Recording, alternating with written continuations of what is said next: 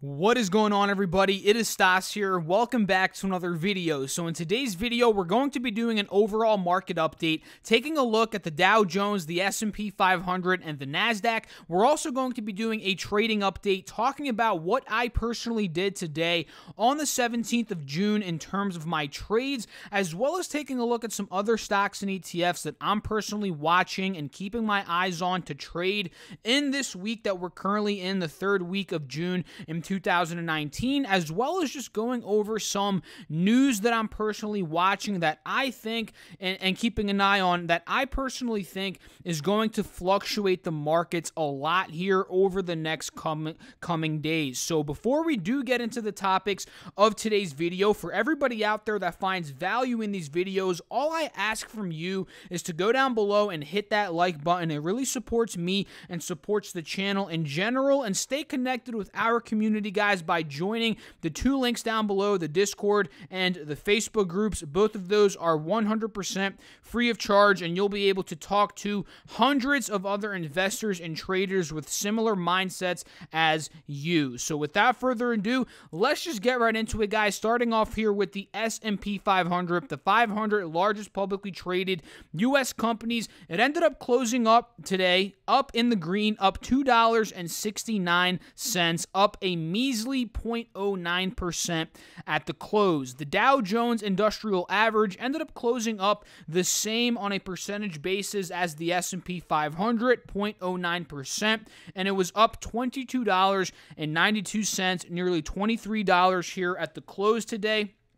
And the NASDAQ did very well today, up 0.86%, up $65, closing above $7,500 today. And this is mostly due to tech stocks. They did very well today. Apple, Amazon, Facebook especially, Google, Microsoft, Netflix, the couple big tech stocks that I personally follow, they all did quite well today. So other than the NASDAQ, the S&P and the Dow, you guys can see it was pretty flat, continuing this kind of consolidation range that it's been in over the past couple of days. It pretty much continued that today. And if you guys don't know what I'm talking about, if we go to the 10-day, 30-minute, the consolidation that we've been seeing on the S&P has been very, very strong. We noticed ever since we got that double top at about 29.10, we sold off to about 28.75, and we've been hovering around, 28.75 to about $2,900 here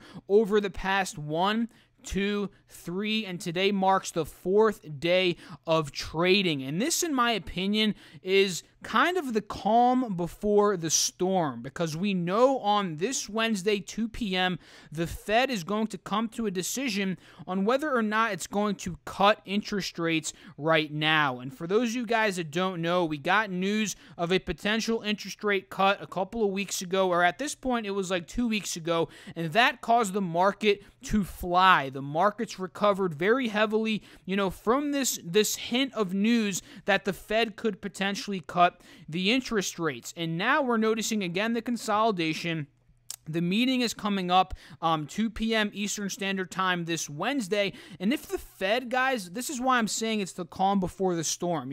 This can really, pump the markets to the upside or the downside. Let's say the Fed, right, they come out and they say they are going to cut interest rates. In my opinion, if they do that, that's going to pump in even more optimism into the stock market. Just think about it, guys. The markets flew up and recovered this quickly based on a simple hint of an interest rate cut. Think about if it actually happens. I think, at least in the short term, the market is going to go crazy and maybe rally up to all-time highs again, right? Because this is kind of like a last-ditch effort, for the Fed to stimulate the economy and continue this run that the stock market that is, has been seeing over the past couple of weeks, months, and of course, years, right? And let's say the flip side, let's say the Fed, they don't they don't cut the rates. Let's say they just keep them the same.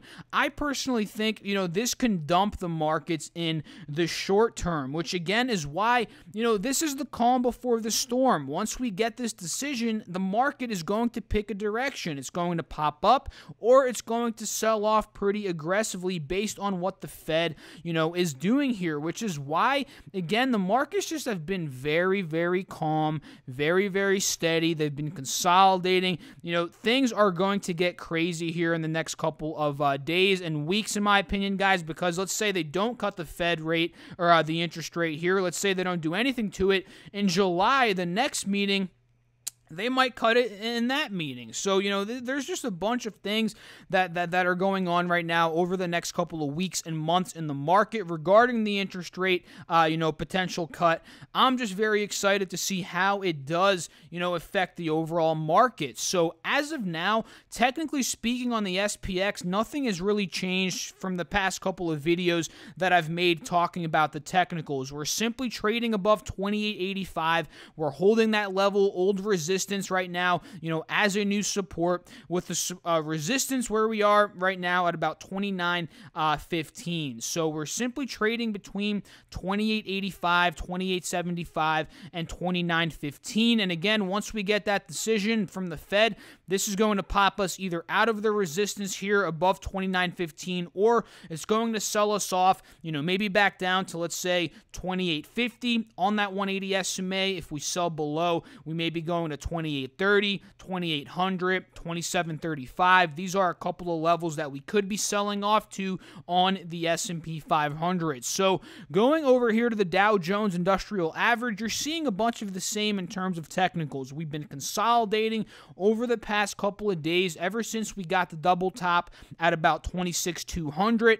We've been really just chilling above 26,000 with a resistance at about $26,200. So we're simply trading in a 200-point range right now. And again, when the Fed comes out with their decision, and by the way, the discussions are actually starting tomorrow. When the Fed comes out, this is going to push Dow up above 26,200, which is a resistance. If we see, a Fed cut and the markets go bullish, we could be popping up here 26,200, 26,500. Those are the next levels that I'm personally watching. But let's say there's no Fed interest rate cut. Let's say the markets take that negatively because they're pricing it in right now so heavily, in my opinion.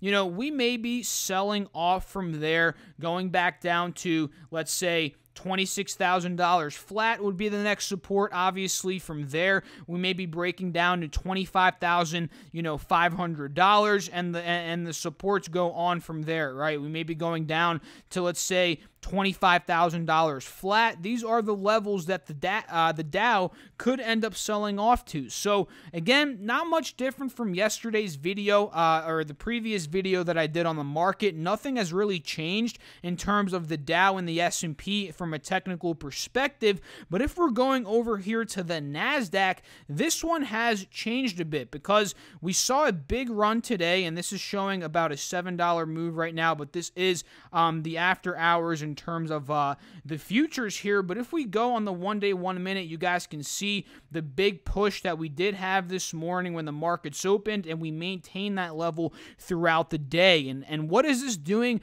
to the NASDAQ, guys? It's kind of pushing us out of this little downwards channel that I had drawn out from these trend lines that we see here that we've kind of been trading within over the past couple of weeks. So here, this bullish move that we are seeing, which is the break out of the resistance of this downwards channel, this can be something that pushes the NASDAQ up more on a technical basis here over the next couple of weeks and days, which is something that I'm interested in, right? And again, if we get that rate cut, who knows, guys? The NASDAQ, it could be pushing up very heavily from there. We could break out of the 7,600 level of resistance, which is the next level that we're facing here. We could be going up to 7,800 again. Who knows? We might be up to those all-time highs if that does end up happening. So 20-day 1 hour chart, you guys can see again, we broke that, 5-day, 5-minute, you guys can see, the upwards trend that's been forming here.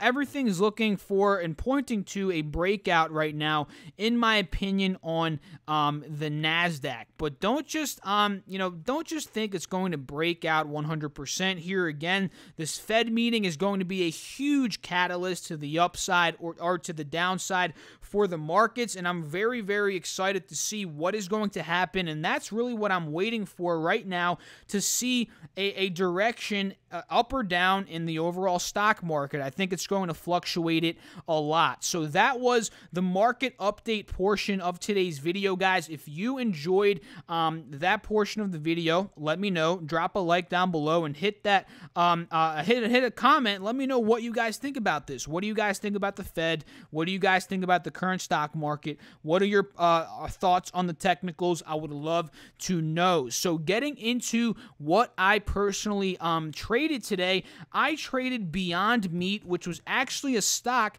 that I called out in yesterday's video. And this stock today, guys, went up 12%. Up nearly $20 per share here, and this is just crazy, guys, because this stock went from $45 all the way to $186. It cooled off a bit. We were holding that 50 SMA, like we said in yesterday's video, and we were kind of in this wedge, as you guys can see, from the trend lines that I drew in yesterday's video. And I was talking about how if we were to break out of this resistance, of the wedge, that would be a huge breakout. And what did we do? A bullish breakout. And what did we do this morning, guys? You guys can see we were running up pretty aggressively in the pre-market session. If we go to the 1-day, 1 minute, actually, let's go to the 5-day, 5 minute. You guys can see it even better, right? Take a look at the resistance of this wedge.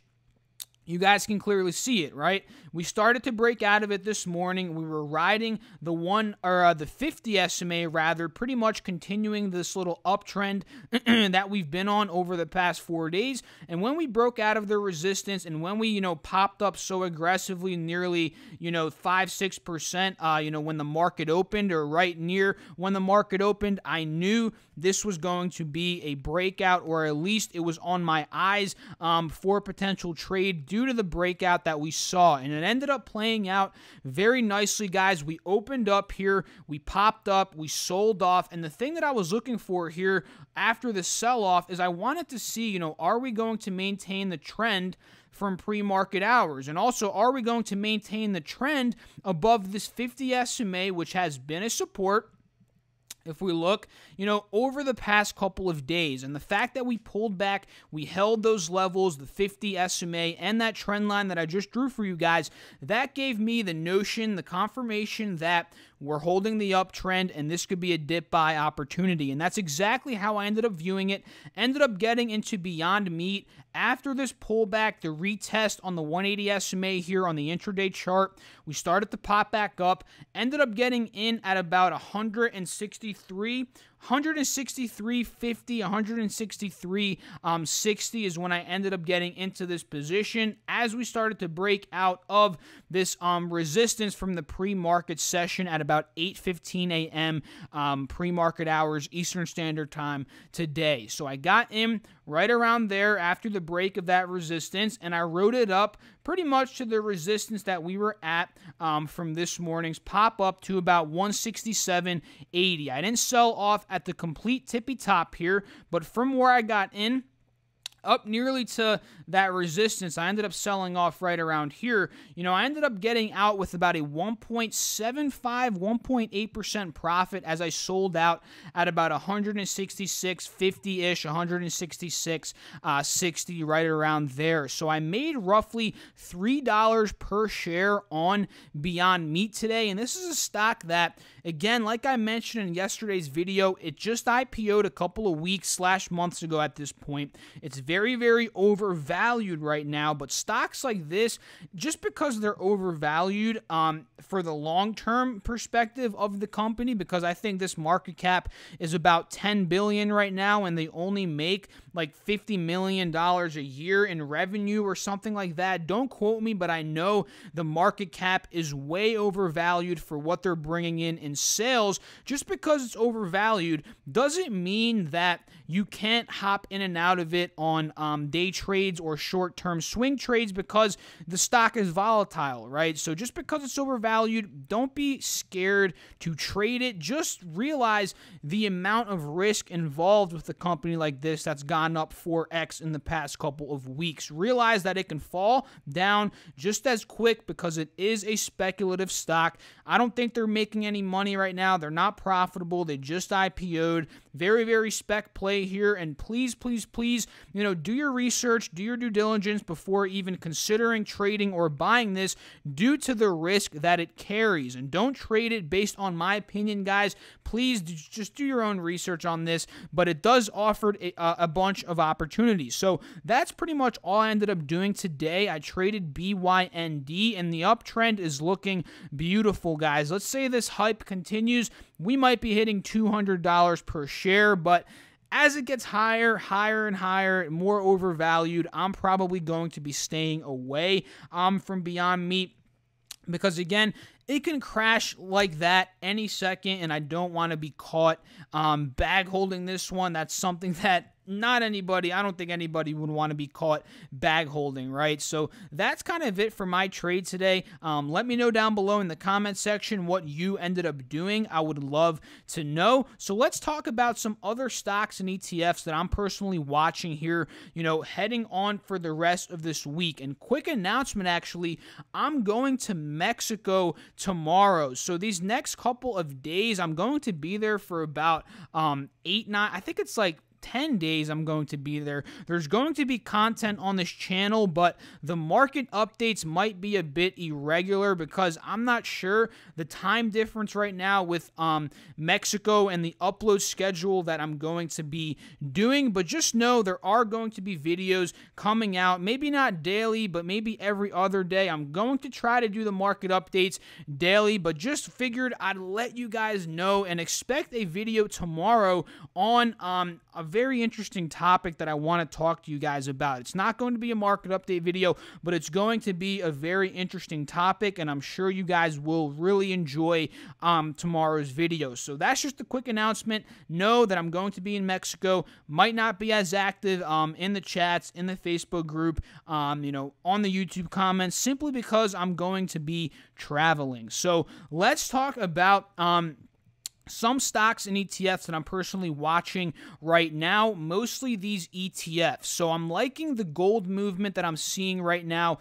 Gold pulled back today. It really didn't pull back today. It actually pulled back a couple of days ago from 1360 down to about 1340, and today we were up 20 cents. Really nothing much here on gold, but the thing that I'm liking is the fact that we held this 50 SMA support here. So what this is telling me is that this can be a potential bottom out point for gold before it ends up bouncing up and retesting those highs at about 1362. What we need to see right now, though, is a definitive break up here back into, let's say, the mid 1340s, maybe low 1350s, before we can confirm that push on gold. And what will go up when that happens, guys? If that happens, JNUG. And JNUG is a bull ETF that I love trading. It goes up whenever gold is going up at a 3x rate. So this one, it's going to be good in my personal opinion here over the next couple of days, and I'm definitely looking to play this. Maybe not tomorrow,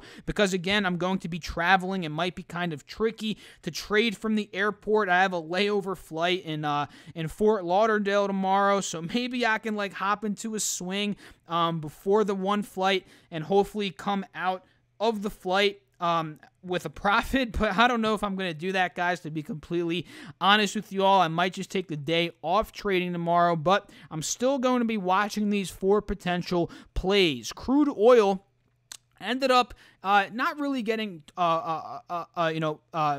really hardly rejected today, but it did end up still getting kind of rejected under this 50 SMA. It's still having some difficulty breaking out of the resistance, although we haven't fully dove down yet for that lower low, and that's actually what I'm waiting for tomorrow. Since we didn't really see a crazy red day today, but we did see the resistance that is still there, which is that 50 SMA, I'm thinking tomorrow could be a big dumping day for crude oil. If we do get that breakdown to, let's say, $51 again, maybe $51.80, $51.70, that could be the confirming thing that I want to see before hopping into DWT and before really confirming the push to the downside here. And for those of you guys that don't know, DWT is actually an ETF that goes up whenever crude oil is selling off. So keep an eye on this one. It's a 3X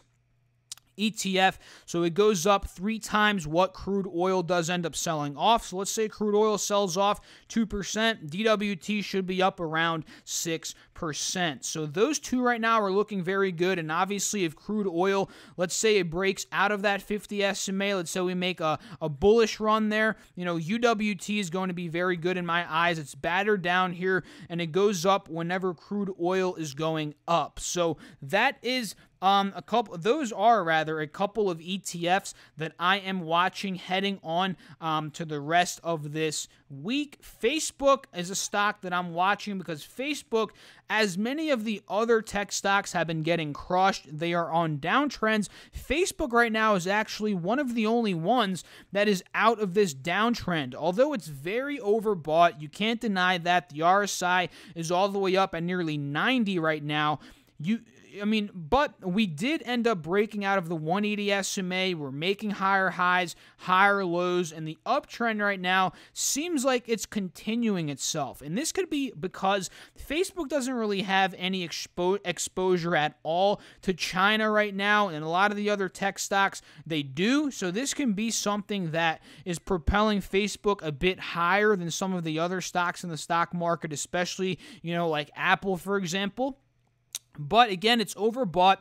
It's reaching that level of resistance at about $190. But now what I would like to see is a potential rejection there, a pullback down to about maybe the low 180s before potentially entering Facebook. A level that I think could be a level of support here could be about $180, because notice how we kind of plateaued, consolidated at that level for a little bit a couple of weeks ago, or a couple of trading days ago rather, and we propelled up from there. So a healthy pullback, I think a healthy retracement would be back down to about this old level of resistance, making it a new level of support, or maybe a bit above it, like 181, 182. I think that could be a very nice entry point on Facebook. So AMD, AMD, let's take a look at what it did today.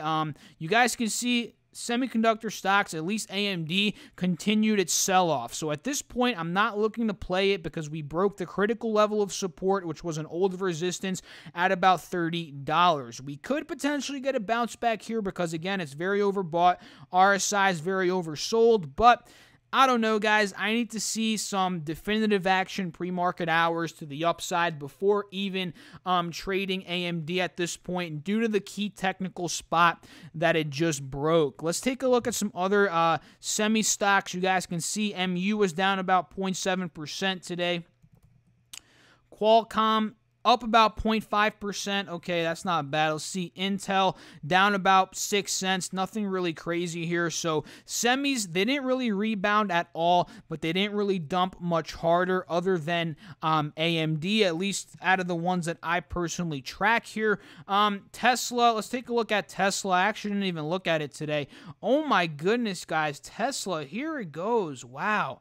Up $10.11 at close, up 4.7%. Could this be the point in time where Tesla is finally getting out of this downtrend? We can see it's slowly breaking out of this 180 simple moving average. This can be a point in time where we reverse, but I'm not fully convinced quite yet because, like I've been saying, guys, the narrative around Tesla right now is super negative, and until we get some very, very great production numbers, until we get a strong earnings report, until we get maybe some profit out of Tesla, for a change of the narrative, I really don't see it fully recovering until we get that. So those are just a couple of plays that I'm watching. Tesla here for maybe a breakout at this point. Facebook, market ETFs, TVIX, SQQQ, SPXS. Of course, these are all ones that I'm always watching for this week. Crude oil, gold, UWT, DWT, JNUG, JDST, DRIP right now is on the 50 SMA here on a pullback. This can be a nice bounce back play tomorrow. This one trades on XOP, goes up whenever XOP is selling off. These are very interesting plays as of right now. So I hope you all enjoyed this video. If you did, feel free to go down below and hit that like button. It really supports me and supports the channel in general. And if you want to see more content from me, go down below, hit that subscribe button, hit that notification bell so you're notified every single time that I do make a video, and feel free to drop a comment. Let me know how you guys did today. Let me know what you guys think about the markets, and if you have any tips on Mexico, what to do there, things to keep an eye out for, feel free to drop that in the comment section as well too, guys, because I've never been to Mexico. I'm excited, but I'm a bit anxious as well, so I do want to know anything that's worth knowing. So leave that in the comments if you guys know anything. I'll catch you all in tomorrow's video. Again, there won't be a market update video, but there will be a very interesting video regarding the current state of the stock market, so keep an eye out for that. I'll catch you all in the next video. Thanks again for watching. Peace out.